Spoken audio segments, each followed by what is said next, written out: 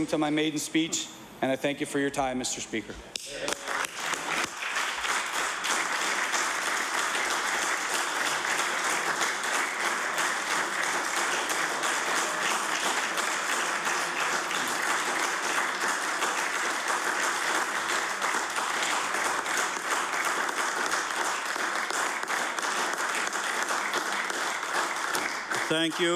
Thank you, honourable member. Well done, and you're off to a good start. I'll now recognize the honourable member from Yarmouth. Thank you, Mr. Speaker. Thank you. My turn. Mr. Speaker, it's an honour and a privilege to be here today representing the proud constituency of Yarmouth in the Legislative Assembly of the great province of Nova Scotia. Yarmouth is my home, it's the home of my family, and the home of many proud and resilient people. And it is an absolute honor and privilege to represent all of them here. In the previous positions I've held representing students or working in the public service, I've actually watched the business of Province House from the outside. So I do know I'm in for a real treat, being on the inside with all these distinguished members. I, of course, wouldn't be here without the help of a driven, dedicated, and hard-working campaign team. I would not be here without the donors who generously contributed to our campaign, or the many volunteers who gave their time and energy to see that our campaign was a success. Now, Jeff had to go and list all of his people. I won't be doing that today, but to all those who were involved in our campaign, whether they were making calls, asking for money, canvassing with me, giving money, or anything else, I want to thank them and recognize them here in the Legislative Assembly.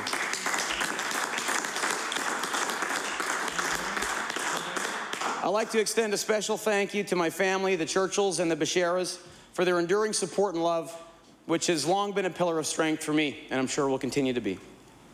I'd like to particularly recognize and thank my parents, Joanne Bechera and Jack Churchill, for being great parents and for their support during the campaign. In fact, I believe one of the biggest reasons I was elected, Mr. Speaker, was because of the respect my mother and father have in our community, due to the strength of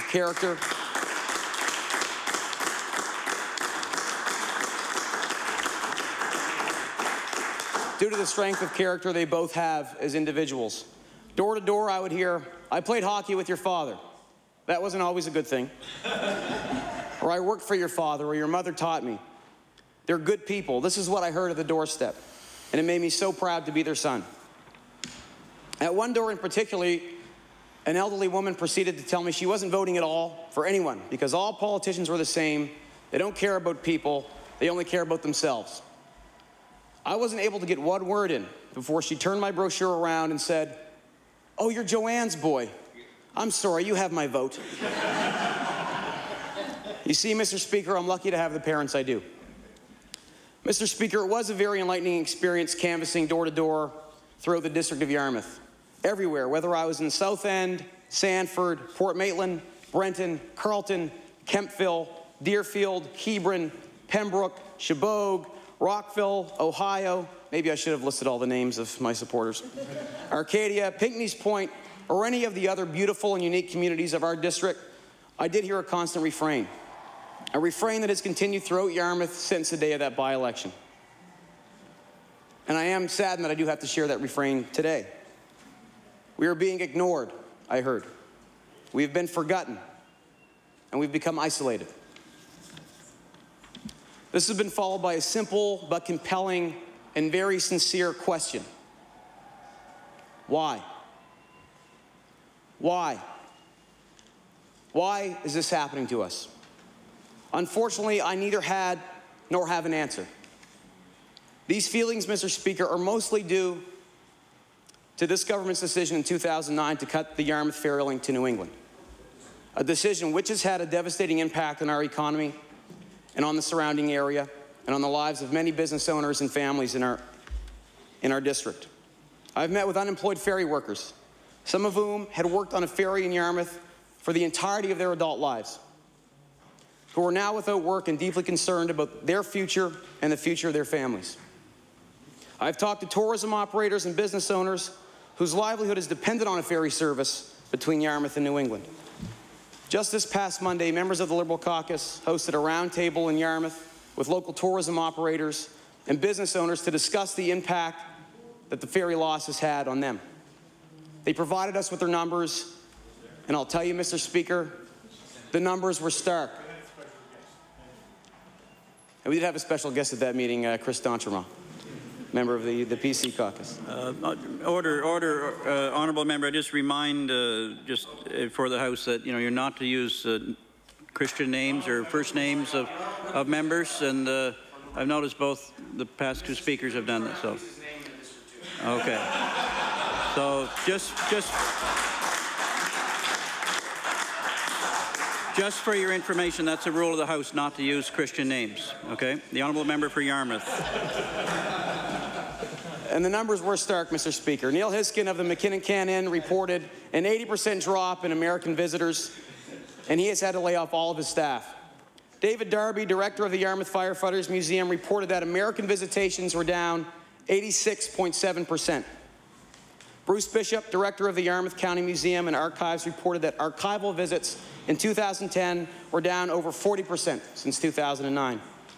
Bill Curry, fifth-generation owner and operator of Tightline Guides, reported that after the government's announcement on the cut to the ferry, he lost every single one of his bookings for the 2010 season. Brenda Dowsett of Canada Glass Art reported that her business is down 67% since 2009. She had to lay off all 5 of her full-time staff. Brian Rodney, a tourism operator, is in the process of converting his hotel and restaurant businesses into housing units and has been forced to lay off 20 of his staff, 5 of whom had been with him for over 20 years. Nancy Knowles of the Yarmouth Light, Yarmouth's famous, beautiful, and historic lighthouse, reported that there has been a 79% drop in American visitors to Yarmouth, to the Yarmouth Light.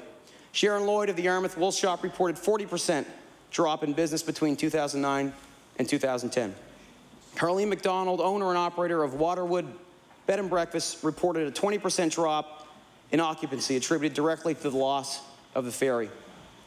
Rose Madden of Yarmouth and Acadian Shores reported that visitors to their information center decreased by 63% this year. They had 3,000 American visitors in 2009 and 500 in 2010. Just this week, I spoke with Mark Rod, President and CEO of Rod Hotels and Resorts, owner of the Colony and Harbour Inn and the Rod Grand Hotel, the two largest hotels in Yarmouth. He informed me that between 2009 and 2010, the Colony is down 600 room nights. They have suffered a loss of $120,000 in room revenues and $175,000 in food and beverage revenues. The Grand Hotel, which has also suffered a loss, is down 2,500 rooms and has suffered financial losses of $300,000 in room revenues and $150,000 in food and beverage revenues. The grand total of Mark Rod's loss on these two businesses in Yarmouth, a staggering $745,000. The only reason he has stayed open is because of his commitment to the people of Yarmouth and his hope that the community will secure a ferry service for 2011.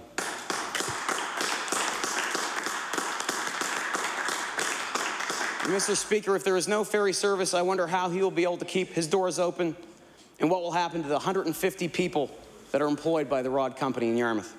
I've spoken with Canada Border Service Agency's officers at the Port of Yarmouth who could lose their jobs if there's no international ferry service next year. These are good-paying jobs and have become staple jobs in our community. And unfortunately, Mr. Speaker, these disheartening stories do not end with the impact of the ferry loss. I've also spoken to seniors and individuals of all ages who are without a family doctor and who are forced to wait sometimes more than 12 hours just to get their prescriptions filled.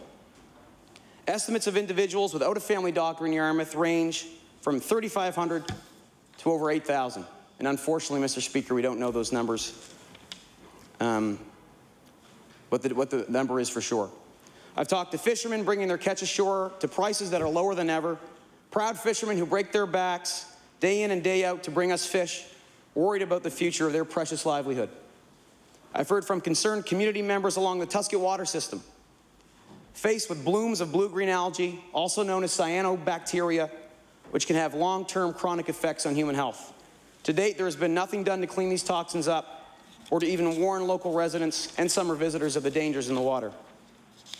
I've met with youth who are homeless and fearful of the coming winter months, farmers who are worried about the future of their local agriculture industry and their ability to sell their nutritious and delicious produce. I've met with herring workers struggling to find work and secure the hours they need to qualify for employment insurance. I've spoken with single parents struggling to find money for their children's medication, let alone for university or college. I've talked to countless young people, like maybe the friends and children of the members of this House, doubting if they will be able to make a future in Yarmouth with their family or even in Nova Scotia, close to home.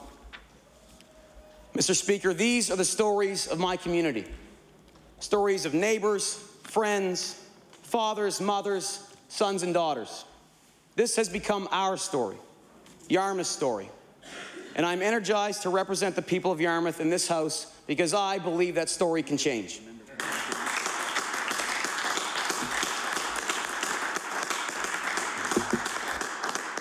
Mr. Speaker, is government to blame for all these things? Can government fix all these things? Perhaps not. The challenges that Yarmouth and the province face are in part due to global trends and events that few people have control over. Many parts of North America are faced with an aging population, so there are less young people and a higher demand on our healthcare services.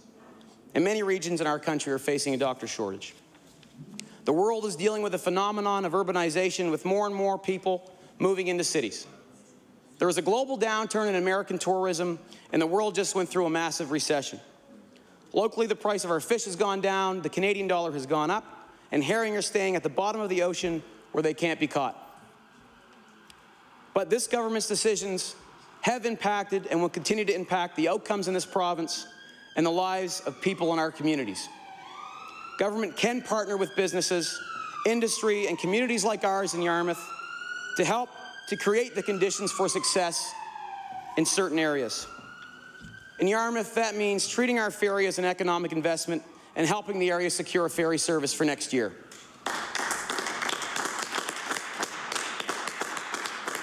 So that's what it is, Mr. Speaker.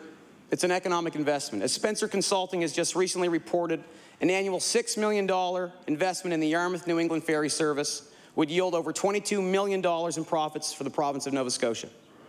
Mr. Speaker, it is also important to note that the data used in this report is from the provincial and federal tourism statistics compiled during the recession. Just imagine what those numbers would be based on good tourism seasons. I was asked yesterday by the Minister of Economic and Rural Development to table that report, and I'd like to table that today, Mr. Speaker.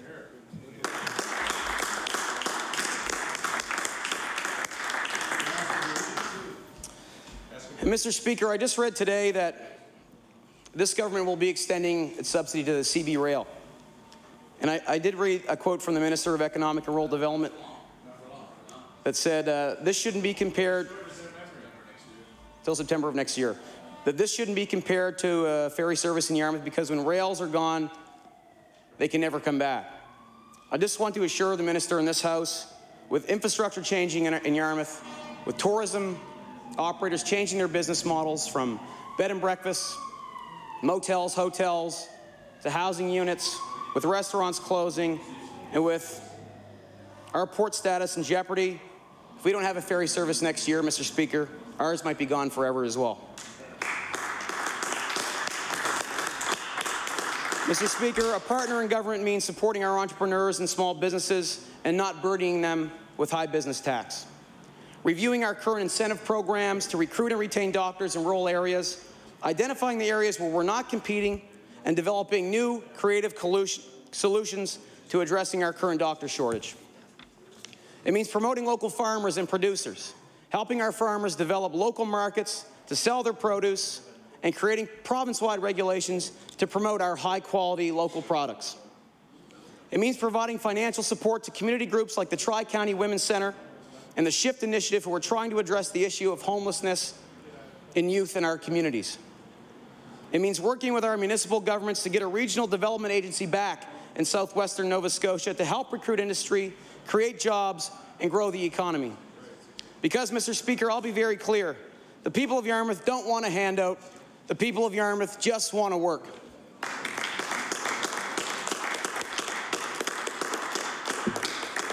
They want to partner in this government.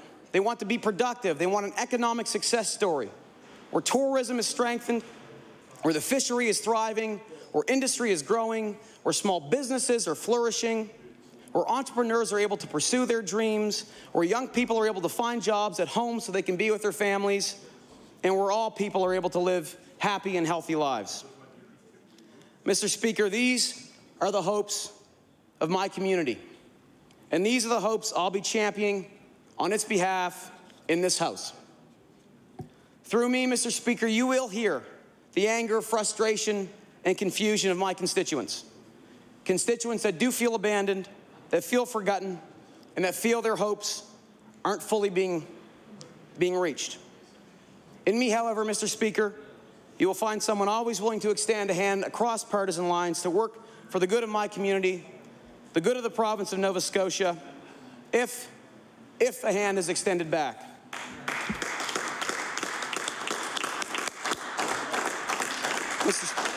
Mr. Speaker, one of my professors at St. Mary's, Maggie Abdul-Masih, who is an inspiration to her students, much like the member from Halifax, Citadel, Sable Island is, asked our class a question during one of our weekly sessions. She asked, do you know what builds bridges? Do you know what breaks down misconceptions? Do you know what fosters understanding? What brings people together, and in so doing, what changes the world? We, in our infinite wisdom, replied with what we thought was a brilliant answer. We said, love. She said, nice try. It comes before love. She said, friendship. Friendship changes the world. Mr. Speaker, I look forward to developing friendships with all the distinguished members of this House, to develop friendships that are forged in our common desire and mission to improve our communities and make Nova Scotia a better place to live for all of our citizens. Mr. Speaker, if we work together, we can address the challenges that my community faces in Yarmouth, the challenges that communities face across this province, and the challenges that our province faces as a whole. Because, Mr. Speaker, by working together, all is possible. Thank you so much.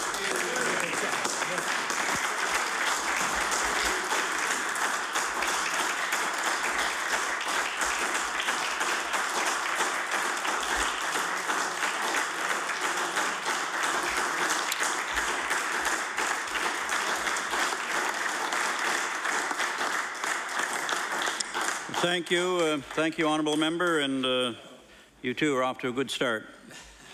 The honourable member for Halifax Citadel, Sable Island.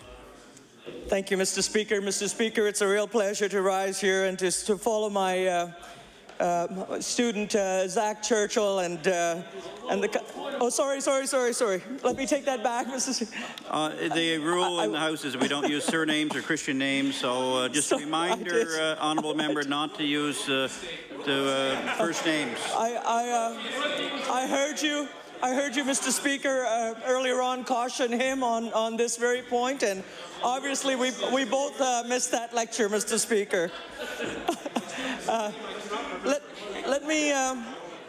Let me start again, Mr. Speaker. Yes. I would like to congratulate the honourable member from Yarmouth and the member from Glace Bay on just a great start to their first 2 days in this House. I heard them yesterday in question period, and I know that they will carry that spirit of cooperation and constructive engagement that they showed today in this House. Mr. Speaker, both the honourable members talked about the great honour and privilege it is to serve in this House, and they both talked in the same way that I feel that as representatives here we carry not only the hopes and aspirations and dreams of the constituencies we represent, but we also carry the hopes and dreams of our families, our parents, our friends, and all of us who have gone before. We represent, in many ways, the collective efforts of those people to get us to where we are. So I want to congratulate the honourable members from Glace Bay and Yarmouth in particular for reminding us of that great heritage, of reminding us of our obligations to our constituencies, to our communities, to our families, and to each other. I know that the honourable member from Glace Bay talked about some of the things that he heard on the doorstep in Glace Bay.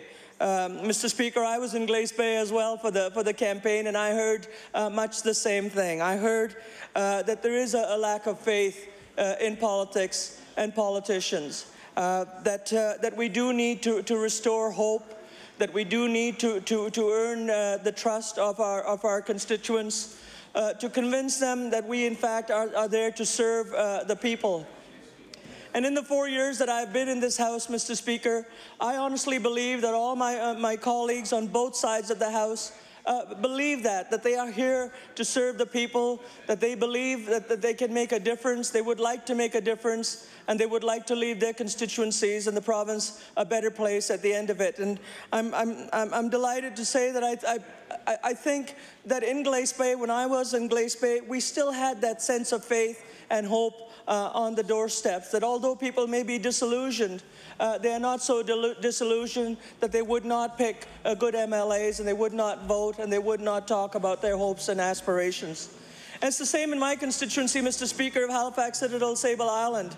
I must say, when I was first asked to run for office, I didn't like the idea of going door to door and knocking on doors. I shared the sense that many people had that, politicians were intruding on people's spaces, that they were bothering people when they were interested in other things. My constituents, Mr. Speaker, are happy to see me at the door, and I now try and spend as much time as I can on the doorstep. And yes, they do tell me that they're fed up with the system, that there are things about the system that they would like to change. But I'm happy to say that they like their individual MLAs. They like their politicians. They believe that any time they come into contact with the office, they're happy with the response they get. They're happy with the follow-up. And I think that's something to keep in mind, Mr. Speaker, that we have as MLAs an obligation to our communities and our constituencies, and people honestly believe that we are doing the best job that we can for them. I agree with the member from Glace Bay when he talks about the need for engagement, for a more inclusive politics, for a more empowering politics. I too heard that, Mr. Speaker. And when I was in Glace Bay, I was surprised at the number of people who said that they had 4 or 5 people registered in their homes, and yet only 1 or 2 or 3 of them were there. They had spouses, or they had brothers or sisters or children who were away, and that those children wanted to come back. We have the same issues here in Halifax, Citadel, Sable Island, Mr. Speaker, and we too would like to bring back many of the people who have left. We would like to keep many of the young people who want to work here. We too would like to empower people. And that's why, Mr. Speaker, we are engaging in a program to do that very thing. People on the doorstep at Halifax, Citadel, Sable Island also told me, Mr. Speaker, that they would like us to make life better for Nova Scotian families. They told us that they would like better health care, that they would like to reduce wait times. And I'm happy to say that the Minister of Health Promotion has embarked on that very thing, that we are responding to that need that we have heard on the doorstep. And they want better jobs. They want more meaningful jobs. They want jobs that are innovative. They want jobs that are challenging them. And that's something that we are also embarking on. But above all, Mr. Speaker, they would like us to live within our means. They would like all of those things, but they would also understand that we have to do what we can to make sure that our revenues match our expenses, that we have to generate ways of raising more revenues, or we have to find ways of cutting costs, or we have to find ways of reallocating costs and using our monies in the most efficient way.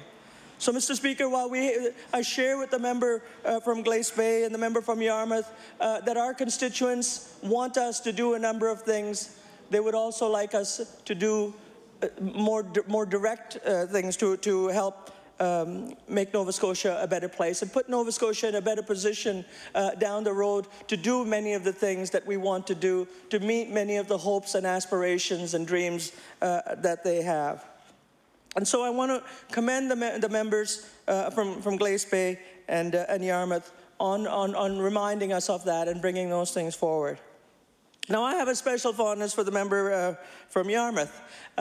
He and I have been together for many years, and maybe it was my familiarity that made me refer to him by name and his first name. He started out as a student of mine, but we are friends, and over the years, I have watched his career blossom He was a very active and productive and effective student on campus. And I know that he brought to the campus a certain energy and sense of enterprise. I spent a lot of time with faculty and staff and students, and was a great bridge builder. And I think he will. I look forward to him playing a similar role in his constituency, and also building a bridge with government and with his colleagues in the House. I know that he and I have talked before about this.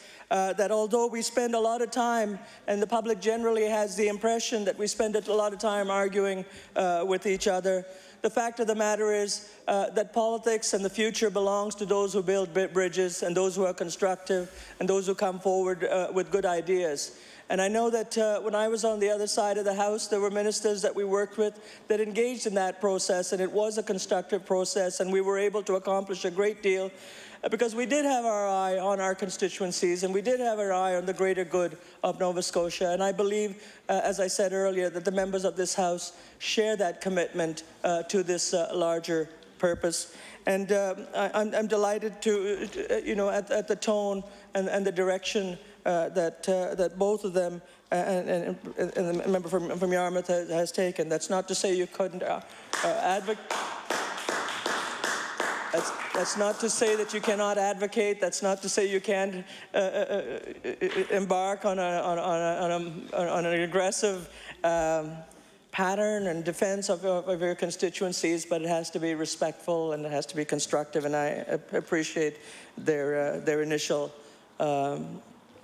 contribution to the House. I want to say something, Mr. Speaker, about my constituency of Halifax, Citadel, Sable Island.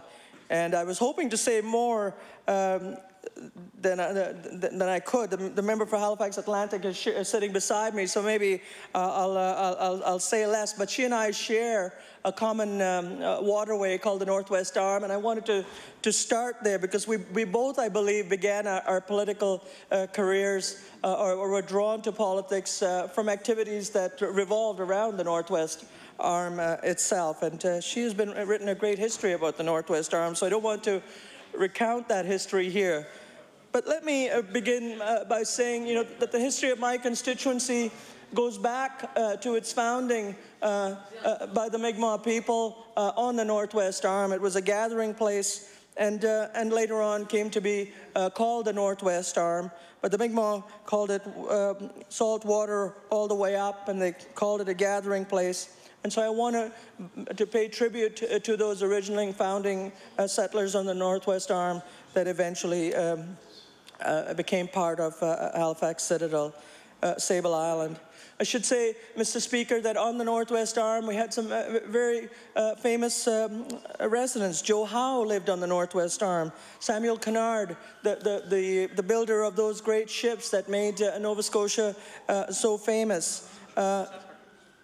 Sir Charles Tupper, Sir Sanford Fleming lived on the Northwest Arm, Mr. Speaker. The charter of the Intercolonial Railway, a great surveyor, the person who conceived of standard time. Lots of famous people lived along the Northwest Arm, Mr. Speaker, and those people helped build Nova Scotia. They helped build this province, and they helped build this country, and I'm proud to represent a constituency with that history. We also, Mr. Speaker, have a number of places on the Northwest Arm that help define who we are.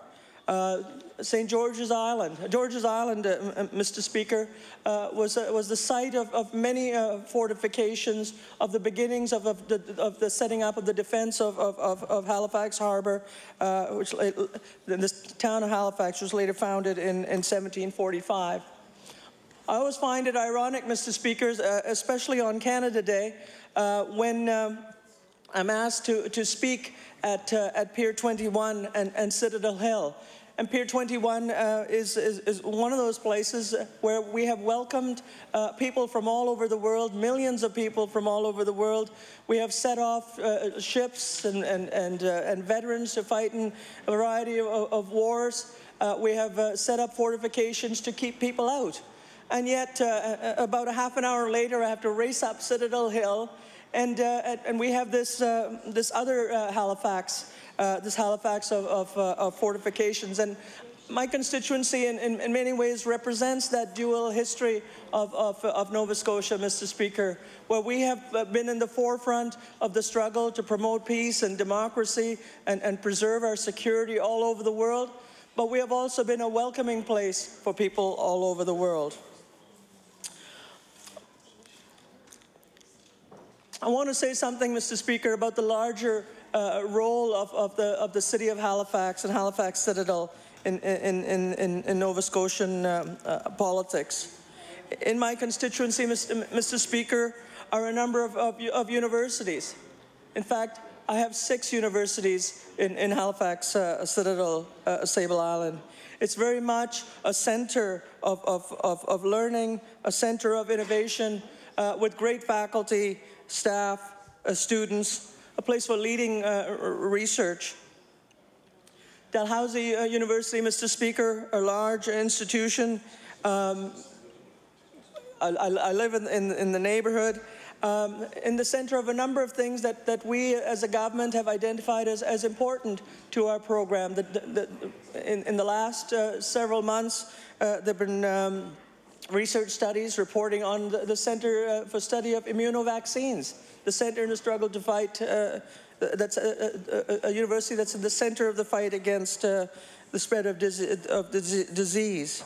The Brain Research Center, Mr. Speaker, MRIs that map the human brain and identifying very early some genetic flaws, genetic predispositions of trying to prevent and anticipate health-related events. The Center for Oceans Research, Mr. Speaker, and quite an extraordinary project, I believe a $168 million project that looks at the oceans, maps the oceans, the movement of living things in the ocean, the temperature, and research, Mr. Speaker, that will tell us a lot about global warming, about the state of the universe, a huge international project that says a great deal about our capacity to do work on the front end of research and innovation. And Mr. Speaker, I'm still a faculty member on leave at St. Mary's University, so I would be remiss in not saying more about St. Mary's. St. Mary's, as you know, Mr. Speaker, was founded on the Jesuit tradition. The Jesuits, as you know, focused on excellence in academics and athletics. And St. Mary's still embodies that spirit of the Jesuits. In fact, I had an office, Mr. Speaker, that was occupied, that was a residence of a Jesuit priest, and it had a sink and it had items on the wall, and every day it reminded me of the Jesuit tradition at St. Mary's. And one day I was sitting in my office and a Jesuit priest came in and he said to me, you know, this is a great office and a great institution, and we formed this institution as a public service. We formed this institution to deal with questions of inequality and poverty and injustice, that we believed that education was an important tool in developing people. And St. Mary's still carries on that tradition, Mr. Speaker. I dare say that St. Mary's gets more students from all over Nova Scotia and students from all socioeconomic classes, and the value added of a St. Mary's education is clear. That St. Mary's University has remained true to that tradition of playing a role both in academics and athletics, but also to play a role in the improvement of our province and our citizens. My 2 children well, my daughter Kate is about to graduate from the Mr. Speaker, but my 2 children are both at St. Mary's, and I'm delighted that they have thrived in those conditions at St. Mary's. Last week, it was my pleasure to welcome a delegation from the city of Xiamen in China. and they were looking into the possibility of twinning with Halifax. And it was a real pleasure to listen to those senior administrators and civic officials from Xiamen talk about the city of Halifax, to talk about my constituency and how beautiful it was and how diverse it was and how lively it was with the student population. And they were very excited about the possibility of twinning with our city of Halifax. In fact, thousands of students have started to come from China to St. Mary's University and to Dalhousie and to the other universities in my constituency. And they've added a whole new level of variety, of innovation, of creativity to my constituency. And the Atlantic School of Theology is in my constituency, Mr. Speaker. The Atlantic School of Theology is one of those great ecumenical sort of interfaith universities now. It has attracted scholars from all over the world to look at the larger spiritual and ethical issues that challenge us. And I want to congratulate the Reverend Canon Eric Beresford for his leadership at the Atlantic School of Theology. Last week, I was at an event, Mr. Speaker, where Mark Tewksbury, Canada's Olympic swimmer and member of the International Olympic Committee, was talking about corruption at the International Olympic Committee and how disgusted he was at the way in which decisions are made and what he witnessed there. And his commitment to trying to change the Olympic Committee, of trying to remind us of what sport was all about and what sport means and what the limits of competition are and what the boundaries are in any kind of competition. And what Mark Tewksbury had to say about ethics applies very much to other endeavors in life, to business and to politics. But I want to thank the Atlantic School of Theology in particular for its partnership with St. Mary's University on its work in raising ethical issues and reminding us of the philosophical bases and principles that govern or ought to govern the conduct of politics and business and sport. And Mr. Speaker, my constituency also includes the Nova Scotia College of Art and Design. I've had the pleasure of being on their campus many times over the last several months, and I was at a competition, an art competition, over the summer. And it's quite extraordinary, the work that's being done there. I had always associated art with pure art. But the students at NASCAD have been able to marry art and business and tourism and a whole variety of things. They brought this together, and they're using their art to make political statements. They're using their art to define our province. They're using their art to promote innovation and competitiveness and entrepreneurship. And it's wonderful to see the difference that they have made in my constituency. Everywhere you go, Mr. Speaker, you see students from the College of Art and Design. And there isn't a protest out here in Halifax, Citadel, Sable Island that doesn't include some of the work of the students from the Nova Scotia College of Art and Design. So they're using their art in very productive and innovative ways. And it's great to have them in my constituency. And just down the road from me, Mr. Speaker, is the Université Sainte-Anne, which is in the forefront of reminding us of our Acadian heritage, of connecting us to the fact of bilingualism in Canada. And many of us in the House here, Mr. Speaker, have taken French language courses, and thanks very much to the Office of the Speaker for making those things possible. But the University of St. Anne has played a great role in building this province and building our founding peoples, both in an Acadian context and also from the larger French-English definition that has made this country what it is. And so, Mr. Speaker, as I began to say, I'm delighted that the universities are at the center of life in my constituency. They contribute to the economic well-being of our province. They contribute to innovation, to productivity. They bring large numbers of students, and that adds to the diversity and vitality of my constituency.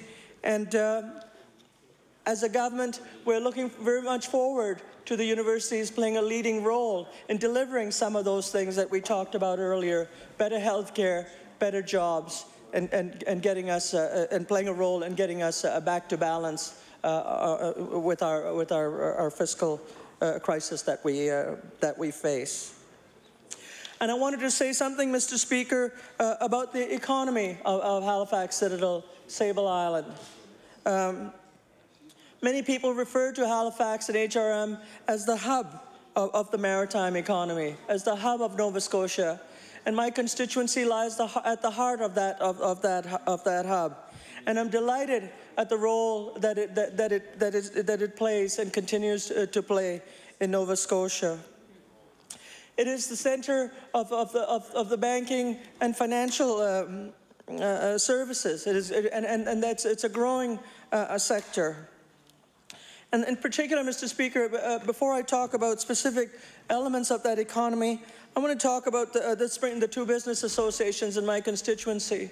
I must say, when I started out in politics, I wasn't that sure that I could work with the business community, because there was this public impression of what the business community was about.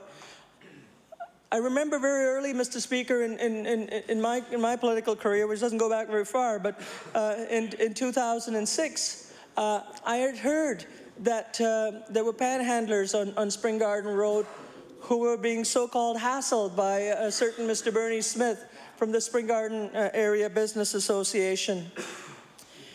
And I'd called Mr. Smith up, and I said I wanted to talk to him at about what was going on in Spring Garden Road. And he said, you know, Leonard, I see every day kids on Spring Garden Road, and they're sitting there, and I want to know where they're coming from, what brought them here, or what it would take to get them off the streets. And he said, so I do go and talk to them, and yes, I do try and find a way to get them off the street. And I do get them off the street, not necessarily because it's good for business, but because it's good for those young people as well. And so, Mr. Speaker, I too got into the habit of talking to the young people on Spring Garden Road, and I did learn an awful lot about where they come from. I'm not that old, Mr. Speaker, but I do talk to those young people on Spring Garden Road, and many of those young people are there because things have failed in their communities where they come from. They're not all residents of Halifax, Citadel, Sable Island. They are residents from all across province. Some of them, many of them, I would say, are amazingly creative, very bright young people who were just not able to work with others in their community or their schools, or I should say their schools and their communities and their families were not able to handle their creativity. Many of them are there because their systems have broken down, that they didn't or couldn't get the support they needed. But I want to say, Mr. Speaker, that I was delighted that I did speak with Mr. Smith that day and the Spring Garden Area Merchants Association. It has led to a very long and productive friendship. Last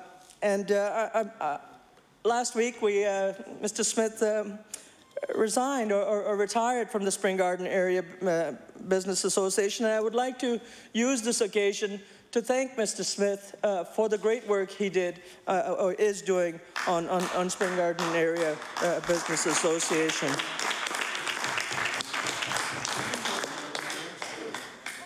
I also want to say something about the Downtown Halifax Business Commission, Mr. Speaker. I've met with them regularly, particularly Paul McKinnon. And Mr. McKinnon and I first came into contact with each other when we both wanted to do something about the Barrington Street Heritage District. And over the years that we have worked together, the last 3 or 4 years, he has fought very hard to make the to bring that downtown Halifax Business District plan, the Heritage District plan, to fruition. Just in the last year, we've seen some of those incentives brought forward, and more people are taking that up. But we do share a commitment to the Barrington Street Heritage District. We may not agree on everything relating to development in downtown Halifax, Mr. Speaker, but we do share a commitment to preserving our heritage, to making heritage an important part of our development, and also to bring more residents downtown to make Halifax a livable city. Mr. Smith and Mr. McKinnon, we're in the center, we're in the forefront of creating a program that we initiated 4 or 5 years ago. Out of those conversations with people on Spring Garden Road came a recognition that we needed better navigation in the Capital District, that we needed to find a way to get those young people off the streets, to get those young people to the services that they need. And so out of that was born the Navigated program, a very successful pilot program, Mr. Speaker, that in many ways embodies what Bernie Smith was talking about earlier, that we can deal with the problems on Spring Garden area by getting tough and criminalizing people and forcing them off the streets. But we can also deal with problems by finding out those issues, of identifying those issues, and navigating people to the services that are out there. One of the things that we found, Mr. Speaker, for those of us who've followed the Nunn inquiry, Mr. Justice Nunn was saying that the city and the province failed many times to intervene and many times to divert and navigate people away from it. And that's the philosophy behind the Navigator program. We know that in many cases the services are there and that we have to find a way to get people to those services. And I want to thank Bernie Smith, Paul McKinnon, and Tim Olive on the Dartmouth side for their work in getting the Navigator program. I will be talking more a little bit with my colleagues on both sides of the House about trying to find more resources for the Navigator program so that we can build it some more. But I want to begin by complimenting the ministers on this side of the House, and I should say the former ministers as well on the other side of the House, for providing some of the seed money that created that pilot project. I'm hoping, Mr. Speaker, that what the Spring Garden Area Merchants Association did and what the Downtown Halifax Business Commission did and the Navigator program could be a model that we can build on in other towns and in other applications. I wanted to say, Mr. Speaker, that the economy of Halifax itself is in great shape. And I think one of the things that we need to do, and in particular I need to do, is remember that Halifax might be the hub here, but Halifax is also, the city of Halifax can play a larger role in supporting the economy of the rest of Nova Scotia. And I'm particularly proud, Mr. Speaker, of one development that has opened the last month, and that's the Farmers Market. The Farmers Market, Mr. Speaker, the Halifax Farmers Market represents everything that's great and good about the city of Halifax and also about rural Nova Scotia and rural farmers. It is an extraordinary partnership, Mr. Speaker, where members of my constituency are saying that we want to buy local, we want to support our local farmers. We want to make sure that we eat healthy food that hasn't traveled long distances.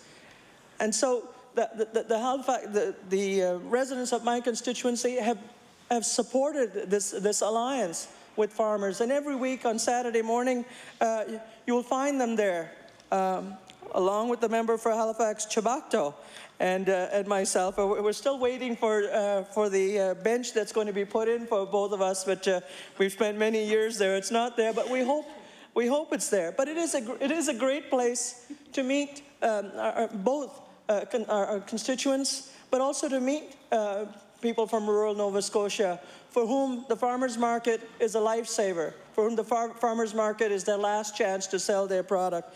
And I know, Mr. Speaker, that when the farmers market was first being created, the new farmers market, people thought that it was just going to be a fad, a beautiful bells and whistle green building, but it has already outgrown itself. The market is full, and soon it'll be open 7 days a week, and there will be regular stores there with producers from all across the province, and they're also opening up an international market, which I believe is opening next week, Mr. Speaker. And the international market is doing something that we in the government of Nova Scotia are trying to do. We're trying to diversify our products. We're trying to get more variety. We're trying to get more diversity in our communities. And the Farmers Market International Market Day is going to showcase what new products and what our newcomers and immigrants are doing for this province. And I'm very much looking forward, Mr. Speaker, to sampling that and to looking at this innovation in action. But the farmers market, as I was saying earlier, Mr. Speaker, embodies what politics is really all about. That we do need to build alliances across this province between urban consumers largely and producers, and I'm going to talk about that in a minute, and rural producers. We do need to buy local. We do need to keep our rural communities alive, and the best way to do that is to make sure that we support them in the pocketbook.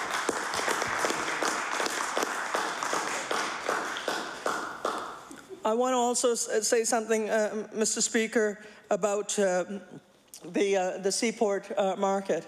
Along the waterfront as well, we have the Port of Halifax. The Port of Halifax, again, Mr. Speaker, was there at the creation, it seems.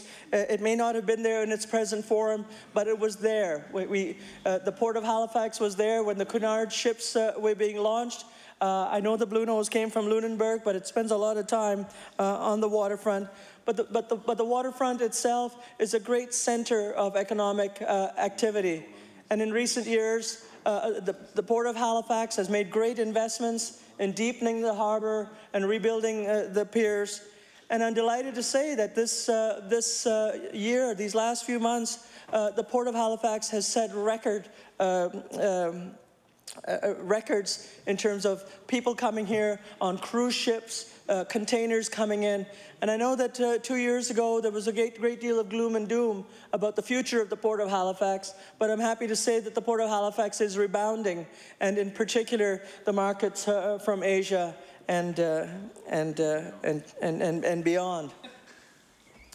I was reading a Vietnamese magazine about the shipping trade last 2 weeks ago at a conference that I was at, and in that article was a story about the Premier's visit to Vietnam. And the mayor of that city, I've forgotten that name, was saying that they met with the Nova Scotia delegation, and they met with the Premier, and at that time they had not realized that the Port of Halifax was closer to them and closer to Europe and closer to North American markets. And that conversation led to the introduction of a new shipping line that began to call on Halifax this summer, Mr. Speaker. And I was delighted to see a reference to that and to know that that those kinds of emissions, that those types of initiatives, that kind of entrepreneurship produces millions of dollars in revenue, it helps our economy, and it helps build bridges with people in other parts of the world, and facilitates trade that we haven't really explored before. I'm not sure how much time I have, Mr. Speaker. Well, perhaps about around 11:55 would be a good time to wrap it up. Okay, thank you, Mr. Speaker. Well, I'll just, I don't want to close completely, but for the moment, I'd like to say a little bit more about the seaport. Mr. Speaker, like places all over the world, the waterfront was in serious decay less than a decade ago. But if you go to the Halifax Seaport now, along Marginal Road, you will see Pier 21, Canada's National Museum, just declared Canada's National Museum within the last couple of months. It's the only national museum outside of Ottawa. And I want to commend in particular the board at Pier 21 and Ruth Goldblum, whose great energy and great passion and great vision has brought us to this moment. Not a day goes by when you go to Pier 21 and you see a number of busloads of people there wanting to talk about or to inquire into Nova Scotia's immigration history. There's also the opportunity there, Mr. Speaker, to find out about one's own family history. And I see people squealing with delight at seeing the names of their family members who've come there and what baggage they carried with them. And so Pier 21 is a great asset and has just been developed as part of a reclaimed waterfront. I see I'm getting the nod there, Mr. Speaker, and I would like to adjourn now, and I'd like to continue it at a future date. Thank you. Thank you. So the motion is to adjourn debate. All those in favour of adjourning debate signify by saying aye. Aye. Those against say nay. The motion is carried. I'll now recognize the Deputy Government House Leader for Monday's business. Thank you, Mr. Speaker. That adjourns government business for today, Mr. Speaker, and we'd like to meet again on Monday, November 1st, between the hours of 7 p.m. and 10 p.m. After daily routines, we'll call government motions, address and reply, and public bills for second reading, Bill number 74 and Bill number 75. The motion is that we adjourn then until 7 p.m. on Monday. All those in favour signify by saying aye. Aye. Those against say nay. The motion is carried. We are adjourned until 7 on Monday.